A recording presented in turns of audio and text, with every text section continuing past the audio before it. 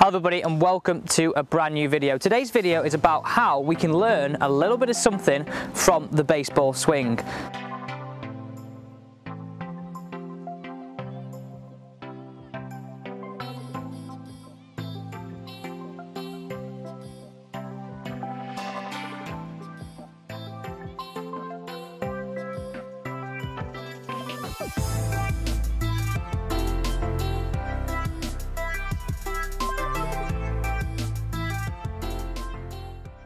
Might sound a little bit of kind of a strange thing to say, but if we actually look at the sequence of what a baseball player does through impact, it's very similar to a golfer, apart from the fact a golfer's down at the ground and a baseball player's up here.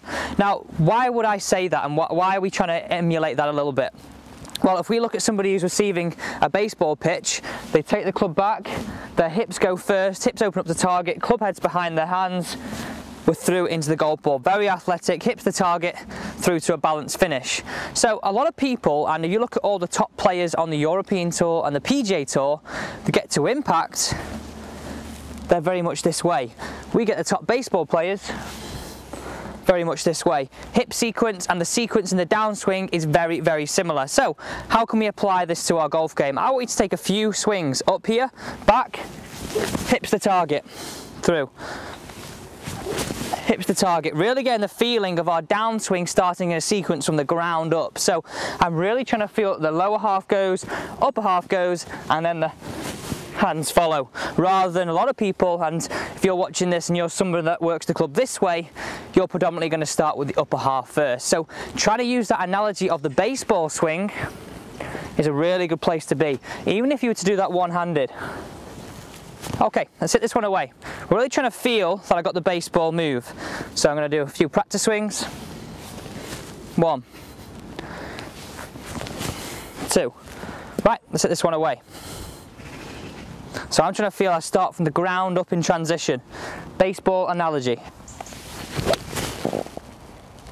So my feeling there was start from the ground up. Now that might feel a little bit strange to begin with because it's an over-exaggerated move and because it feels like a totally different sequence to what you've got, but I really want you to stick with it. So let's now try it with the driver. This in theory should be a little bit easier for you to get hang of. So this in theory should be a little bit easier for you to get the hang of because the ball's now a little bit higher. And going back to what we see on the European Tour, on the PGA Tour, all the top guys who create a lot of distance and have a very stable club face to impact, their release is controlled through the body rather than arms and hands working independent. So again, we're going to have a few swings up into the air, baseball style. 1, 2, straight in. My feeling here, a sequence starts from the ground up, very, very similar to a baseball player.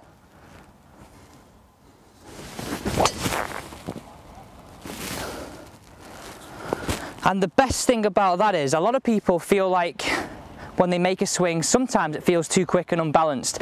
If now we create a move from the ground up, we're actually going to create some club head speed easier. So there's added benefits to our golf game with using this analogy. So there you have it, the baseball analogy for your golf swing. Remember, baseball players are starting from the ground up. They're seeing the pitch, they're reacting to the pitch, they're in and they're hitting it away.